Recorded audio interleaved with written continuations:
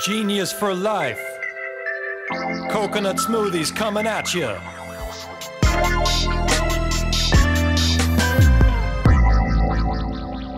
Hello, hello. Welcome to episode 51 of 15 Minutes of Genius. We hit the 50 milestone. Now we're trudging slowly but surely towards the big 100. And that's after that, then we have to go to 1,000. That's just way too many episodes. And I think people will probably be complaining there's too many 15 Minutes of Genius episodes. So we'll probably not make it to 1,000, but definitely 100. All right, so we have a great guest today. Before introducing him, I want to make a big plug for Mark Nicholas, Mark N. at ManhattanBeachStudios.net. He's got the fancy sports jacket on. He's got the dark blue with the, and is that Syracuse? Syracuse, I should say. I mispronounced your own, your sweatshirt. Sorry about that. Did you go there or no? You did? Okay, so what you're wearing, you actually went there. That's very noble of you. Very noble. All right, so again, that's our man, our Syracuse man, Mark Nicholas. All your editing desires, he can do it for you. Great stuff. So let's roll into our guest, Tony Lam. He is the co-founder of Omnibev and also a partner in Maven's Creamery. So a little bit about him. It's actually on my phone, so I'm going to switch over here. Tony is a Vietnamese immigrant refugee. He is a successful serial entrepreneur and a 16-year veteran in the food and CPG space. He is also a Shark Tank winner. Tony sits on the board for 5 different tech startups. He is currently the co-founder of Omnibev and is bringing Vietnamese coffee mainstream. Love the sound of that. He enjoys helping his local community and paying it forward by mentoring the next generation of young aspiring entrepreneurs to reach their fullest potential. Tony is married to Van Lam and has 2 sons named Damon and Andy. Tony, how's it going? Going good, Alex. Thank you for having me on your show. Absolutely. Thank you for joining us. I literally, I've been going back and forth with Tony on LinkedIn, just a lot of messaging over the years. And then finally, we just decided, let's hop on the phone. Last week, hopped on the phone. We thought it was going to be a 20-minute conversation, and we were on the phone for an hour and a half. And so Yeah. all good stuff. Yeah, really just awesome to get in touch with you and really just find out more about your story. And then when I found out about your story, I'm like, I got to bring this guy on the show. I mean, come on. And here he is right now. So let's roll into it, okay? Let's talk about, Yeah. first off, Good. your story, right? You have a very, very powerful story. You're a Vietnamese refugee. You came here. You became a success. You started some businesses. Tell us more about your entire story from being in Vietnam, coming over here, and then starting different businesses. Yeah. So when I came over, I was only 3 months old, right during the fall of Saigon. So 3 months old, my family had to make a decision. Do we stay or do we go? And my father and mother were about 20, 22 and 24 at that age. And so they decided to flee Vietnam. We were very fortunate that a Catholic family in the States sponsored my family of my mom, my dad, and my grandmother and an uncle. And they basically brought us into their home. So we immigrated to the U.S. down in Southern California. And we were there for a good 4 years before we went up to the Bay Area. So I don't have much of an accent, but so I went to education, regular kindergarten to all the way to high school, and then went to college at Cal Poly SLO. So go Mustangs, Alex. Yep. It was great to fellow hear alumni. that you also graduated. Yeah. So I just going to the same barely university. graduated. So But majored in business, and Yep. it's kind of funny because I actually ended up going to a big corporation at that time at Cisco, and I just didn't know what I was going to do in terms of business. But I always had that itch. I just didn't know what I was going to do, and then that's when I got my first taste while I was at Cisco. A friend of mine, coworker of mine, introduced me to Wingstop. So next thing I knew, she said, you should really look into this. And so that's what I did. I investigated, researched it, flew all the way to Texas at the headquarters, met the executive management team. So me and my partners signed up for 5 stores in the Bay Area. So I had the second Wingstop in the entire Bay Area Wow. 16 years ago. Hmm. Yeah. And And from that, Wingstop was started by John Elway. Is that correct? Wasn't it? Or no, no, am I actually. thinking of something else? You know, the spokesperson for Wingstop at that time in the early days was Troy Aikman. Troy Aikman. Okay, the other big Yes. quarterback. I always confuse those Yes. guys. Yeah. But that really helped. So Yeah. you guys really grew a lot. You were one of the early adopters in Wingstop, you know, before it really became a thing and a big national chain. So how many stores? I did watch your video with your story, you know, that was in your email. How many chains Yeah. did you at one point own? How many are you running now? And how was that experience and like being kind of at the early stage of a growing franchised restaurant? Yeah, so we signed up for five, and I still have five today. So we had the second Wingstop in the Bay Area. Fast forward 16 years later, there are now 50. And again, I own five of the 50 Wingstops in the Bay Area. And so I also run the marketing for the Wingstops in the Bay Area. So I oversee the budget, co-op budget for all 50 stores. So with this budget, we're able to buy TV ads, radio ads, digital marketing, and sports sponsorship with we're the official wings of the Golden State Warriors as well. So Nice. been a Warriors fan all my life, and it's just great to be able to be affiliated with my favorite basketball team. Oh yeah, I got friends that are up there in the Bay Area, and like when like the Warriors were like going to the finals like year after year, like back to back to back, he would just rub it in my face. You know, he's like, Lakers what? Lakers what? You know, like it got that intense. He would call me, be like, Lakers didn't even make it to the playoffs, and here we are in the finals. You know, you uh, guys are a feisty bunch up there in the Bay Area when it yes. comes to basketball. Remember the Kings and Lakers feud Yep. with Bibby? Like I Yep. think it was 20 years ago. That's Insane. correct. I I mean, remember that. and what's Yeah. interesting, not to get too off track, but at Cal Poly SLO, where we Yeah. both went to school, right, where you graduated with honors and I barely even made it onto stage to get my diploma, or degree, I should say. SLO, San Luis Obispo, is halfway between LA and San Francisco. Right. So there's people from the South, you know, Southern California, people from Northern California. Whenever a game was on, right, I remember my first year in the dorms, 2001, when it was Mike Bibby, the Kings, versus like Shaq and Kobe, you know, the Lakers. It was like a feud. People were fighting in the hallway, you know, based over these games. So anyway, I Yeah. just random tangent. Just wanted to mention. Let's go into your brand, Yeah. Omnibev, and the Vietnamese Yeah. coffee. Tell us more about this product, and I'm sure Mark's going to flash some photos on the screen showing the product. Tell us more Sure. about it. Tell us more about what makes this so special. Yeah, so we are the first Vietnamese authentic cold brew coffee company in the world. And so the story is my partner Tammy. Um, the beans are from her family farm in Vietnam. So we import the beans from Vietnam to California where it's brewed and bottled. Okay. Vietnam is the second largest producer and exporter of coffee beans. Not too many people know that. And so we're here to also educate the consumer. You know, it takes a lot of people to educate the consumer about that. But Vietnam, when people drink Vietnamese coffee, they think of really strong coffee, right? And that's because Vietnam export more of the Robusta beans, which are the beans that contain more of the caffeine. And so within that 10-ounce bottle, we're able to have a blend of our Arabica beans with our Robusta beans. And it gives it that high caffeine content, which is about 3 cups of caffeine in that bottle. Wow. So it definitely keeps you awake by drinking one bottle of Omnibev Good Morning Saigon. That's the most popular one. So typically, when you go to a Vietnamese restaurant or a cafe and you say, I want Vietnamese coffee, it's basically coffee over condensed milk. Okay. And we've been able to bottle that.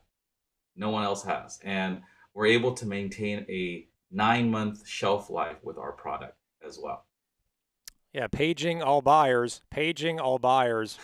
If you want to bring in this product, if you think cold brew is doing well in your set, which I'm sure it is, bring this product in. Yes. It's a local story against all odds. great product, specialized ingredients, tastes really good, 3 cups of caffeine worth in one bottle. I mean, your customers, when you bring it to your stores, are going to be freaking wired after having this product. They're going to have so much energy. Absolutely. They're going to buy everything else off the shelf and to go to produce, you know, and then they're just going to clean out your entire store with that much caffeine. So love it, man. So where are you? Where are you now? And I know you're doing some expansion when we talked offline, you know, in NorCal, SoCal. Where can it be found right now to get totally wired and get caffeinated? Tell us. Yes. So today we're actually in Erewhon as we speak. So in Southern California, we're also in about 80 convenience stores throughout the California. The best way to know where to find us is on our website, www.omnibev.com. We have a store locator tool there.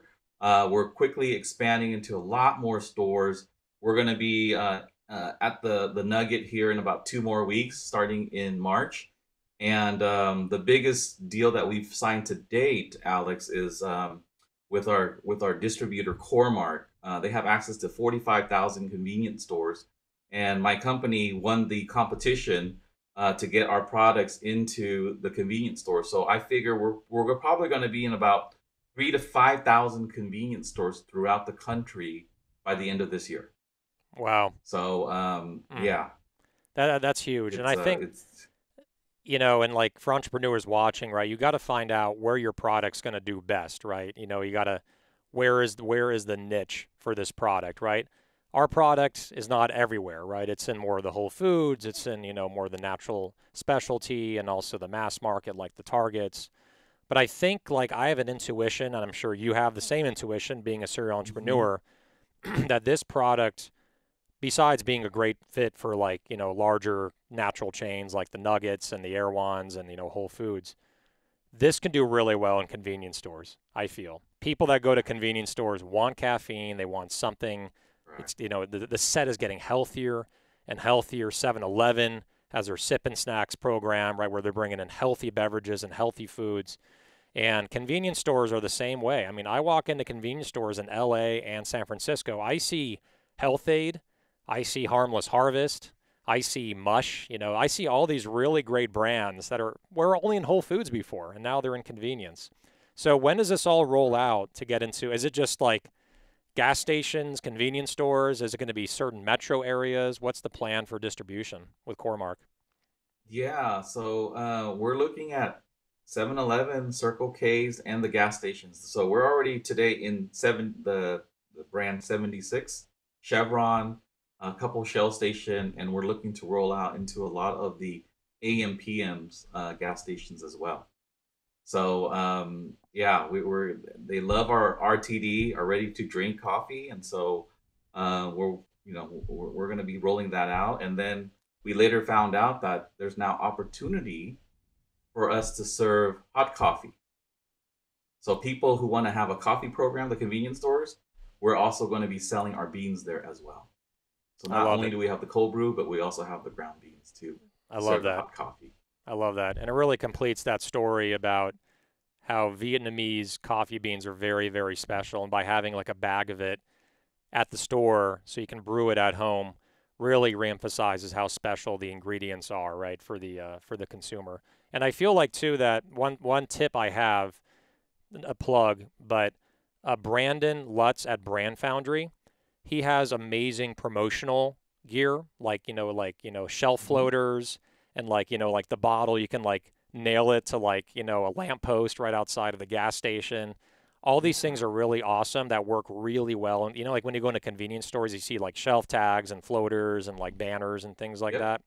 Totally recommend, Tony, that you reach out to Brandon Lutz at Brand Foundry. I'll tag him in this in the comments in the video because you'll do even better. You have more presence in these stores. Let's roll into, and well, good luck with that launch. I know it's going to do well, and can't wait to have it locally. And I don't get gas anymore at gas stations. I have a hydrogen car, but I definitely go to 7-Elevens. So I'll make sure to let me know what stores you're in. I'll check it out. One of my good friends owns a 7-Eleven, actually, in Redondo Beach. So I'll send you her info. You can get in there for sure. Yeah, please. Core-Mark delivers there. Yeah, they're on Torrance Boulevard and Prospect in Redondo Beach. So shout out to Shout out to them. I won't say their names, but shout out to them. So let's get into your Shark Tank experience. Okay, so you're a Yeah, partner also in Maven's Creamery, which is a that's right. delicious, kind of little ice cream sandwich. But basically, you guys run Shark Tank. You were not personally on there, but your partners were. Tell us more about that experience, and then Mark, if you can pull up that Shark Tank picture while he's talking to us about it. Yeah, so we started with our macaron ice cream sandwich in a garage, Alex. That's where we started, in a 400 square foot garage. And I fell in love with the product. I came in as an investor and their chief sales and marketing officer. I knocked on all the doors, the hustle that you got to do with a brand new product. Went to all the restaurants, signed up about 120 restaurants with our product, right? And then one day, um, the buyer at Safeway happened to go to one of the restaurants that carried our refrigerator with our product. He tasted it and fell in love with it, and so he said, "Wow, let's contact this company and see if they want to sell their products at Safeway." Sure enough, we went there. We met with them. We gave them the product. Next thing we knew, we're now in Safeway, and then Whole Foods caught on, and they said, "Wow, we love this product," and so we created an all natural macaron ice cream sandwich with that. Mm. So during this time, we were looking to raise some money, and it was advertised that Shark Tank was at CES. So anybody who was wanting to pitch to Shark Tank, as long as you went to CES, camped out in the morning, you had the opportunity to pitch. So Shark Tank, let's get back to that. So Maven's Creamery, you went to the CES show, you auditioned, your partners got on the show. Tell us more about the effects, the experience, how it influenced and really grew and bolstered Maven's Creamery. Tell us more about that. Yeah, so on the show we got one shark to bite on us, and it was Barbara Corcoran.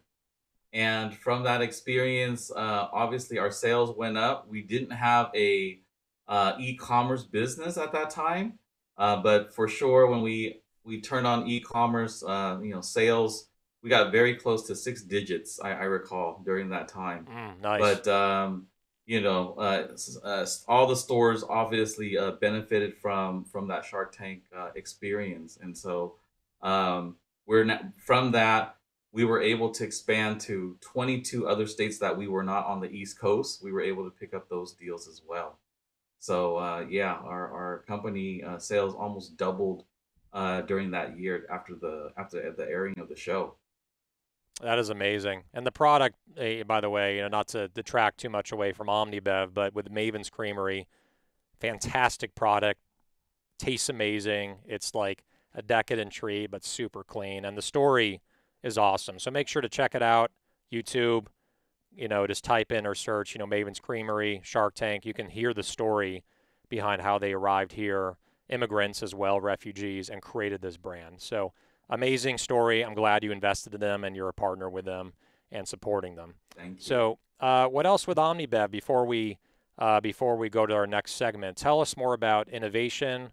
What's next for you guys in a couple minutes? Just what's in the trajectory for Omnibev?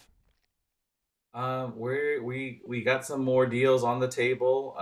Looking at getting into Whole Foods, more of the natural grocery stores. Costco and Walmart also hit us up. So my dream of getting into 10,000 locations is becoming a reality. I think we actually could probably hit that within the next 2 years. I think, to be honest with you, Alex. So Yeah. our trajectory is like this right now, and very blessed to be in this type of situation. And I wouldn't be in this situation today without that Shark Tank experience, because I was able to network with a lot of buyers and people in that CPG space. And meet people like you. You're a Shark Tank alumni as well. So Exactly. Shark Tank yeah, you alumni, just Cal have to know how Poly to work alumni. it. I love it, love it. But we both love coconut. I mean, there's a lot of alignments that we have. We're like Yes. definitely kindred spirits. So I think you can get there faster than 2 years. I think you can get there by the end of 2021. Throwing down the challenge to Wow. Tony Lam, the co-founder at Omnibev, and the 2021 10,000 locations. You get half those locations just from 7-Eleven right there. So I think you're right. I think you're right, Alex. Yeah. what I think you should do is get a Sprinter van, like a refrigerated Mercedes Sprinter van, wrap it with Omnibev, and just go across the country selling into 7-Elevens. That's what I recommend you do. You know, it might take 6 months. When we raise that money, I'm gonna take that. I'm gonna do that. Yeah. Nice. And you should raise on WeFunder, man. You know, with Justin, Justin Renfro. We just had him on our show a couple episodes ago, episode 49. So. Oh well, yeah. I just talked to Justin. It looks like we are gonna set something up. So thank you. Very so much cool. for that referral. So by the time this airs, you might be on WeFunder. Okay. So So if you are on WeFunder, because again we tape this in advance of when we actually air it on LinkedIn and YouTube. If they're on WeFunder, which I think they will be, make sure to go to Omnibev on WeFunder and invest in this brand. Great story, great brand, great founder, co-founder, and we want to see them succeed. I'm rooting for you, man, and I think it's going to happen. So awesome, awesome stuff. Let's go to our next segment. It's called Rapid Fire Questions. Rapid Fire Questions. Here we go. Have you seen this yet? All right, or no? I'm ready. All right, let's do this. No, I haven't, but let's do it. Awesome. So you will not know these questions in advance, which makes it even more fun. Here we go. NSYNC or Backstreet Boys? NSYNC. First thing you do when you wake up. I think I can guess this one. First thing I wake. Well, I mean, come on, it's coffee, right? Exactly. Good morning, Saigon. Good morning, Saigon. So, or Vietnam. Movie you can watch an unlimited amount of times. My favorite, Tom Hanks. Forrest Gump. Forrest Gump. They used to be my favorite Tom Hanks movie until Castaway. Until I got into this business, and then Castaway became my favorite because he went. Wow. He was trying to break open coconuts in part of the movie.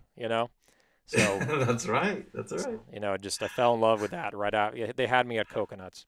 Song you can listen to in an unlimited amount of times. Oh, what song? Oh gosh. Man, I listened to Maroon 5. So. Nice. What's the song? Like She Will Be Loved. And there's also their big song. I forget. Favorite sport to watch? Basketball. I'm a huge of course. Warriors fan. Of course. Yeah. Zoom, Microsoft Teams, or Google Meet? Which platform do you hate the least? Hate the least. Or do you like the most? You know what? I use Google Hangout right now for all my meetings because that comes with my subscription with my Gmail. So exactly. Justin Renfro, by the way, said that exact thing in our interview. All right. So you guys are you guys are aligned too. What is your spirit animal? Spirit animal. That's a tough one.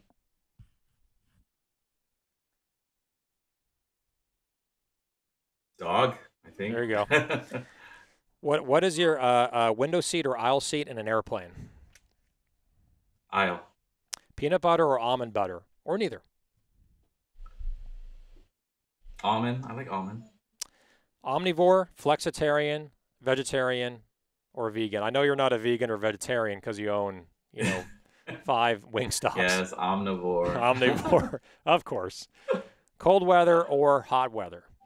You got both up there in the Bay Area. Yeah, gosh, hot. LeBron James or MJ?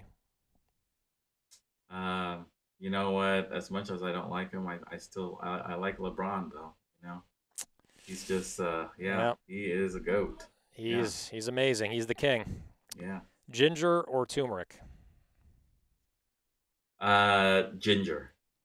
Favorite food or drink if you're stuck on a deserted island? You cannot say Omnibev, and you cannot say Genius Juice, and you cannot say Maven's Creamery or Wingstop.